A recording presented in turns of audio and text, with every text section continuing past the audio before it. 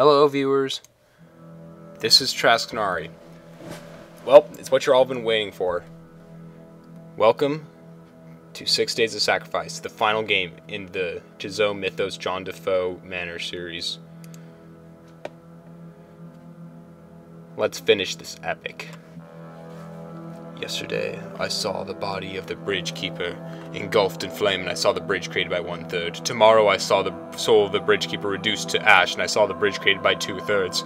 Today, the mind of the bridge keeper shall meet with its destiny, and I shall see the bridge extend between the realms. And the many children of the king shall leap and dance and sing praise in his name, for great is his wisdom and his benevolence. The Book of the Bridge. I should have done this the moment you came into the world, demon child. May God forgive me for having a part in your creation. Why did you kill me, brother? I helped you when you were injured. I bandaged you when our father made his mistake. No mistake, young one. Now do you see why I tried to keep you away from this creature? It has no understanding of human ways. You're wrong, father. If you'd even given him a chance to be normal. Cease your prattling, Matthew. It's time to put an end to the horror I unleashed. Why are you doing, father? Father, no! Father! Father! The destruction of the body of the bridge keeper. I believe we all saw this in 7 Days a Skeptic and 5 Days a Stranger. The destruction of the soul of the bridge keeper followed for about 400 years later. So, what happened between those two incidents?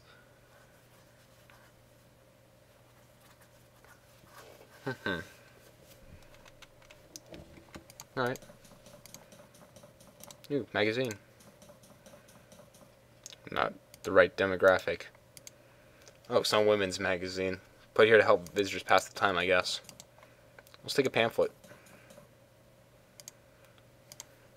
Life becoming a struggle? Need a guiding hand? Want to become part of the world's fastest growing family? Ophthalmology, Scientology, is a religion catered for you, taking the best parts of all previous religions and making them a great new way of thinking. Join ophthalmology today. We're the Frankenstein of religions. Are you Mr. Garrett? Get out of my way, you fool! Well, Mr. Garrett, I'm from the county council. What? My name's Dockaby. I phoned you a week ago about running an inspection of your facilities. Oh yes, I remember. The council has been informed that you may be extending your premises without permission. I just need to take a look around to make sure you aren't. Is it completely necessary? Just a precaution, entirely routine. Could you come back another time? Well, actually, no. I have to get this done before the end of the week, and this is my only time slot. Then you shall die. I see. Is there a problem? No, not at all. Well, why don't I take you up in the elevator, and we can tour the building? I'd be obliged. Come on, let's go. Wait, where's the... Oh, crap! Oh, you jerk. That was completely insensitive. That was uncalled for in every aspect. Day 1. July 24th, AD 2189. I told you, I have no idea who he is. Then why should you care? I'm a doctor, for God's sake. Oh, it seems terribly inconvenient. You don't think if he was our agent, we'd find a way to get him passed down here without smashing him to pieces? A broken neck is not something I'd call convenient. Don't think me a fool. If he arrives now of all times, and you insist it's a coincidence. What else could it be? He's awake! Brains! Can you hear me? Do you know your name? Can you tell me your name? Dockaby, Theodore Dockaby. My name's Samantha Hardy. Hardy, that's a familiar name. How much do you remember? Hey! Stop talking to him. I don't want either of you saying another word till my employer gets here. That's a familiar character. This man is seriously injured. He has to be returned to the surface and taken to a properly equipped hospital. Except he's not quite acting the way he should. I will not tell you again. No one leaves, no one breathes a word until my employer tells me what is to be done. God damn you. That doesn't seem like the guy we all know and love. Not a word. Psst. Danger. So we can't deal with that. Can't deal with the guard.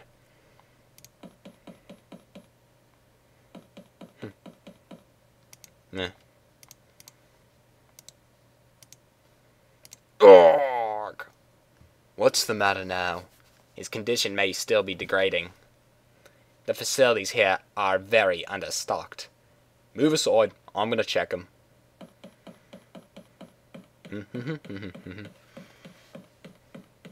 Now what to do while he's leaning over me? Molest! I take a slip of paper from his pocket when he leans over. He doesn't seem to notice.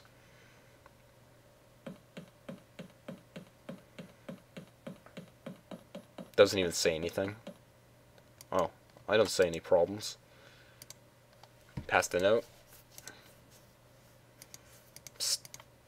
Go to the console over there.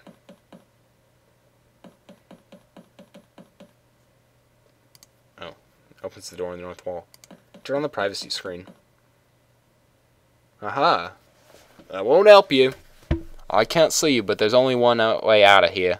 Technically there are two. That's a door, and it looks like it's trying to eat me. Let's open that door up there. Uh-oh. This guy's familiar.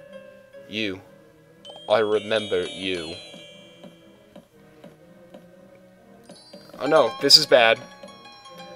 Don't look. But what's going on? Don't look! God! Looks like we're loose again. Can you walk? Just about. It hurts a lot. How much do you remember? Look, I'm just a council inspector. I was sent here to run an inspection on the building. Some lunatic upstairs pushed me down here, and I wake up here. Can you please explain to me what the hell is going on? You fell to the very bottom of the shaft. Shaft. You are now in an underground laboratory complex. What do the ophthalmologists need that for? Ophthalmology is a front. A money-making, crowd-pleasing facade to disguise the true organization. Which is a cult. They call themselves the Order of the Blessed Agonies. Ugh. A bunch of masochistic freaks who worship some mad death god. Ugh. So, why do they have a laboratory complex? Do you mind if I ask? Why were you sent to inspect the building? The police told us they received a tip. The cultists were built something. Since they didn't have a planning permission, I had to see if there was any truth to it. It seems there was. This complex isn't documented in any of our records of the site. I'm disappointed. You'd think you better talk to Janine. I have a feeling you're the person she's been waiting for. You have a very manly voice. Who? The other prisoner. She and I were being held captive down here by one of the cultists. You mean the man who was guarding us? Where'd he go, anyway? The man in the hat was just a mercenary, I think, hired to guard the place. Our captor is still around somewhere. Janine and I only escaped from our cell this morning. We were looking for a way out when you arrived. I dragged you here and the guard found me. We've got to call the police. No can do till we get to the surface. Something's blocking our communications. But with the three of us against one man, we should be able to negotiate our way out. Janine's supposed to be finding us some weapons. Find her. I apologize for putting a burden on you in current state, but I have urgent matters to see to. Dr. Hardy, what happened to the guard? What was behind that door? Why didn't you let me see? Fine, Janine. Once the cultist is our hostage, I have time to answer all your questions.